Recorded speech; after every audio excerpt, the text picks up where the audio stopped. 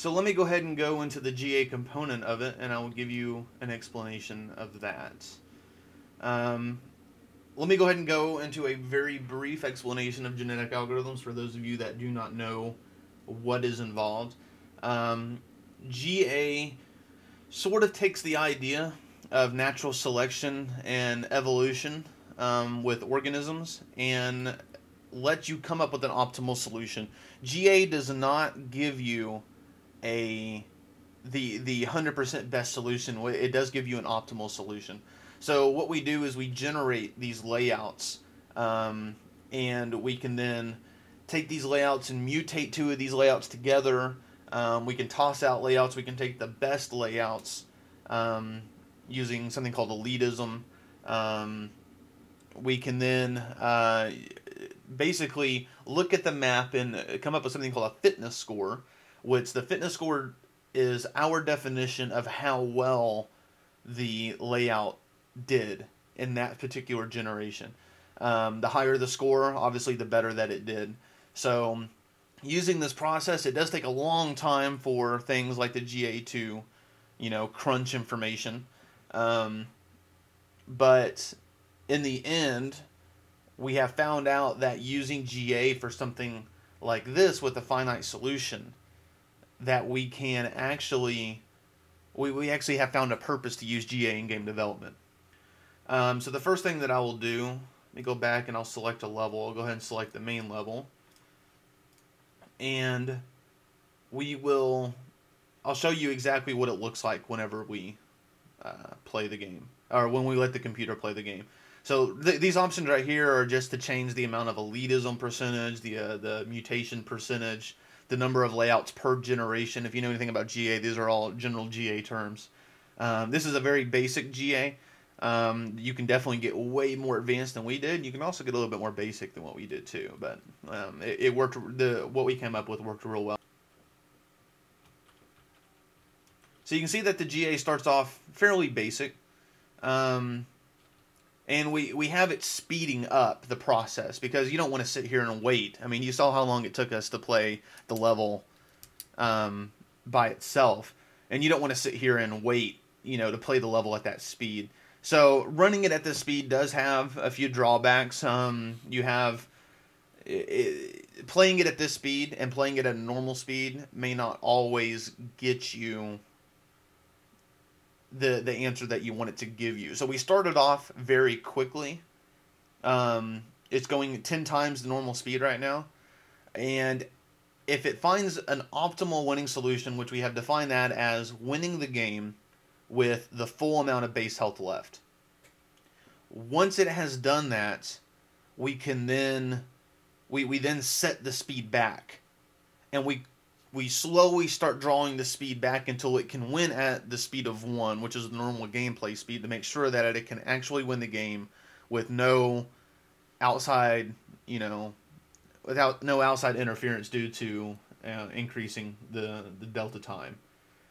So you can see right now the game will lose several times.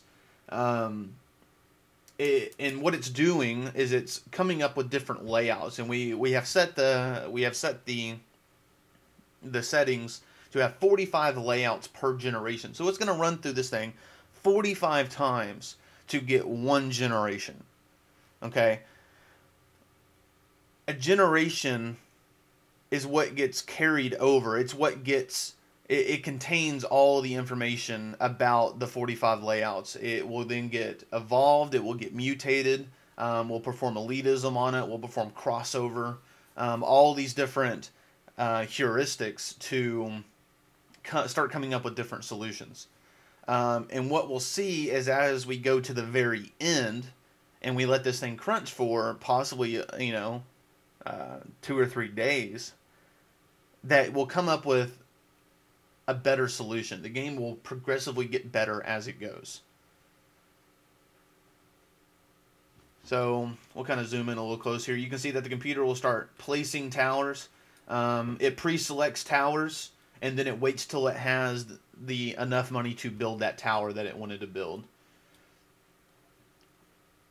Through this GA, we had actually learned something pretty cool. We had found out that you can use genetic algorithms to balance games. If we let this run all the way to the very end, and I'll show you a winning solution, we can then see what towers have been used the most. Is one tower more powerful than another tower? Are some towers not being used at all because they're too weak? And most importantly, is the game even beatable? So it sort of provides an unbiased beta tester opinion for your game. And we had actually, it also kind of helped test our game levels a little bit too. Make sure that we found lots of random crashes whenever we were initially developing the game, and a lot of, algorithms that we had to adjust just because we would let the GA run so long and we weren't getting the results that we expected. So it turned out to be a major help. And I'll go ahead. Basically, it's just going to keep running through this. And like I said, this GA, I think to when we got our winning solution for this, it had run for a day and a half to 2 days before we ended up getting a winning solution. We had actually done testing on this for a couple of weeks before we even, managed to make the level winnable. We were not able to get the level to win.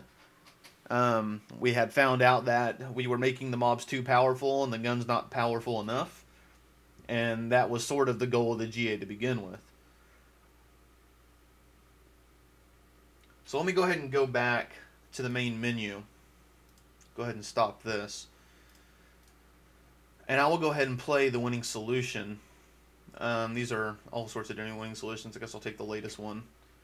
And what this will show you, so this is a winning solution that it came up with. And like I said, we defined the 100% winning solution as being able to beat the entire game without losing any base health at all, because that was the optimal win.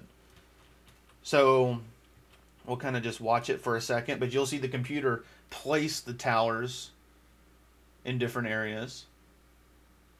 Whenever the GA had actually arrived at this winning solution, it saves off a binary file of the GA at that point, and so we basically play back the very last generation.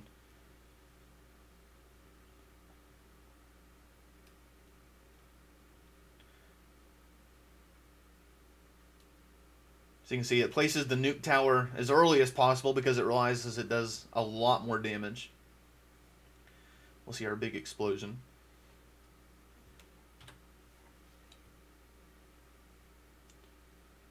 And while this is going on, I'll go ahead and explain. You can go to the website that I'll provide the link to if you're watching this on YouTube.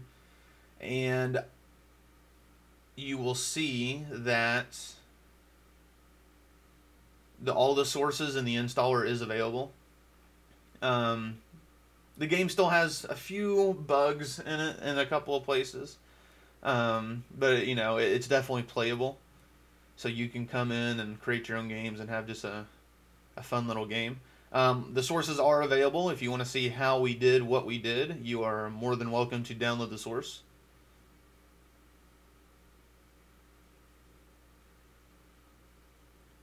So it's on wave 11 of 15 right now.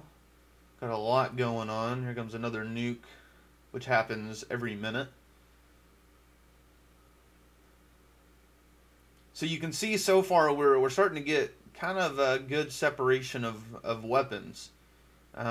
We have, 3 artilleries, 3 lasers. Actually, we have 5 artilleries, 3 lasers, 3 gun towers, the single nuke. We have 1 chrono so far. But as it gets going further, you'll see more pop up. One thing that we had also noticed too, and this kind of explains, so we just had our first lightning tower pop up.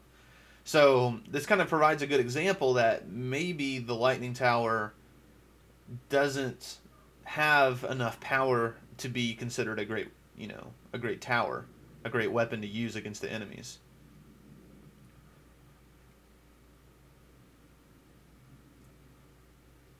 There's more gun towers, more everything. So as far as everything goes, everything except the lightning tower is pretty much being used to an optimal point. We only have 1 chrono, which it placed at the very end. We got a couple of lightning towers up now.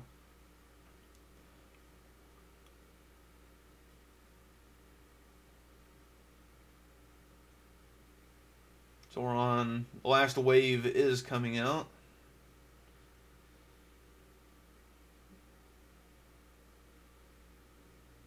So you can see that sometimes the enemies actually do get very close to the end over here, but they still manage to get blown up.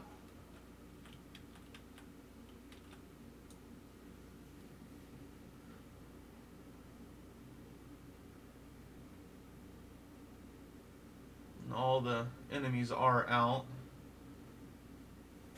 We can see we got a nice, diversity of towers that are out. And one thing that's very interesting to know is we actually had provided a couple of heuristics.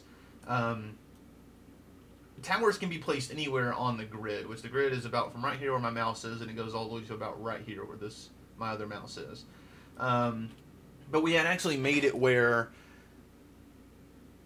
the GA would not place a tower where it could not hit the path. So there is a small heuristic there that kind of helps speed up the entire process. But you can really see that they place towers a lot around these areas that can hit the path for the longest period of time. But a lot of these straighter areas right here, there's very few towers that surround it. But you can see we have a nice little grouping of towers right here, a nice grouping of towers up here, because the path is more, there's more path within that amount of space.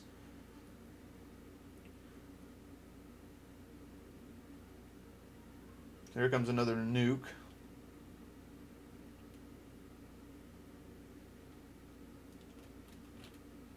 Hopefully this won't make a liar out of me, and it will actually defeat everything.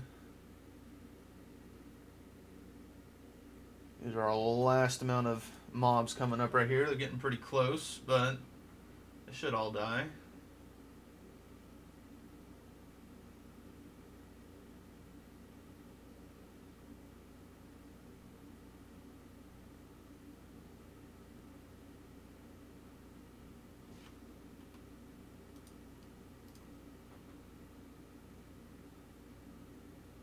Getting very close. Let's see if it does it. Yeah, it's going to do it.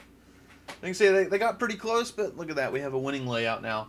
So this had won the layout. This was all through the genetic algorithms. And it actually shows us several things about the map. If you saw whenever we were there, you know, we had several towers of all different types that ended up popping up. So we felt that for this particular level, our goal for this level was just to have a nice diverse set of towers everywhere.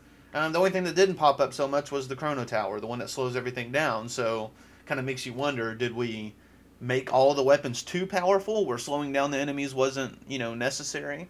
You know, you still have to define what your goal is for a level, but as you can see, we were able to find out a lot about the level through a completely unbiased demonstration.